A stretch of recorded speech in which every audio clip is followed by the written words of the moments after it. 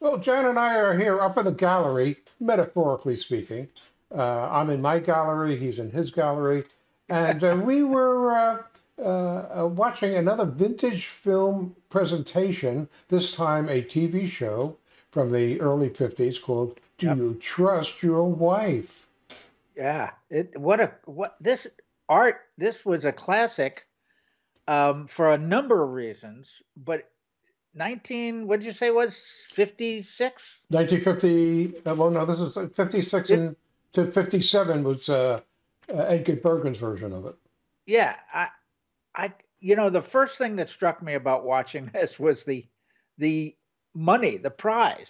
Oh, The big big time. prize for the show was $100 a week. But mind you, not just $100 a week. You could live on that. You would retire for a year on $100 a week. Wow, talk about nostalgia. Well, but before you qualified to win that $100 a week for a year, you had to go win a whole bunch of prizes for like $20 and $30. Yeah, Okay, yeah, big so deal. That's the way all game shows work. You know what I loved about this is, first of all, it's it's a typical game show. It's a pretty good game actually, but it's an opportunity for the host to tell jokes. And hmm, in this case, the host is Edgar Bergen and Charlie McCarthy and Mortimer Snerd, hmm. his puppet characters. And he was a big star of film, vaudeville. So naturally, when television came along and they needed a game show, who are they going to turn to? The ventriloquist comedian, and let him host the show.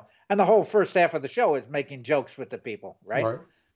Uh, As as every game show is today. so I have to admit that I don't ever remember having seen this version of it. It morphed into Who Do You Trust with Johnny Carson, and then I think Right. another version with Groucho Marx. And so, but what I did recall was seeing Edgar Bergen with Charlie McCarthy, and I remember Mortimer Snerd. Not he's got another puppet as well on like Ed Sullivan and variety shows.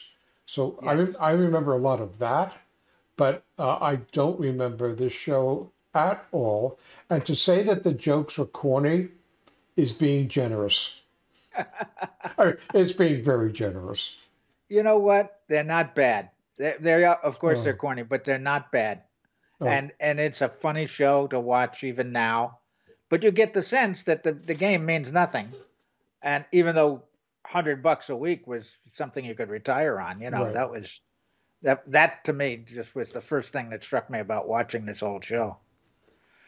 But Well, it's like a lot of old game shows, it's humorous and the game is almost secondary to the humor and the so entertainment. so there was a dialogue early on that Edgar Bergen would have with Charlie McCarthy or Mortimer Snerd or some of his other puppets, even before this came on, because I actually went and watched a couple of other episodes other places, and then I watched what I remember Johnny Carson, who this was the show that was prior to him getting the Tonight Show, and one of the really interesting things about it to me was a year after Johnny Carson took over and even the year he took over, you could see that his first 10 or 15 minutes, because he was doing his bit, was really the beginnings of his stand up and why he was a master at telling jokes and Yeah. telling stories and things like that.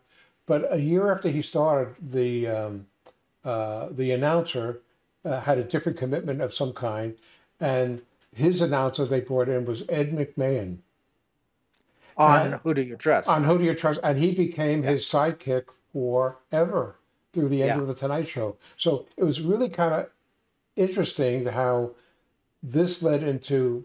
And by the way, I don't ever remember watching what they called then is Who Do You Trust with Johnny Carson, other than I think that they, from time to time on the Tonight Show, went back to that to show an example of something goofy he'd done there Right. as a precursor to it. And then Yeah. you and I remember, because we were discussing this a little bit earlier off screen, Groucho Marx, who took over and had a similar kind of thing, but he was really funny and he was biting Yeah. and And But it's interesting. It's interesting how the game, it's a basic game. It's a fun game. But it's a game that's designed to give the host, who is a comedian, the opportunity to make jokes and entertain people. And think about the comedian. This show lasted long after Edgar Bergen. Why? Because all the hosts were comedians. It went from right. Edgar Bergen to Johnny Carson to Groucho Marx, who I do remember seeing. And if I'm not mistaken, Groucho Marx had something, or the duck would come down. If you say the magic word, the duck say comes the magic down. word, right? Yeah, yeah. And, they're all game shows. They're all hosts. They're all comedians. But this is worth watching. It's really maybe the word is seminal, because this was the first of that string of Who Do You Trust? This is do you trust your wife with Right. Edgar Bergen. Right. Watch it on the vintagefilmchannel.com and YouTube/Vintage Film Channel. And subscribe to them and subscribe to us, because we like to know that we have lots and lots and lots of friends who actually don't really care about us, but care about the channel, and encourage us to keep watching things like Do You Trust Your Wife, and at least bring up some nostalgic memories for you. And yes, as John said, watch it. Even if you just go to watch it for the Edgar Bergen segment, that's enough. Just to remember who he was. He was kind of fun. For more on Celebrating Act Two, visit our webpage, follow us on Facebook, subscribe to us on YouTube, and tell your friends. Celebrating Act Two is the user manual for the second half of your life.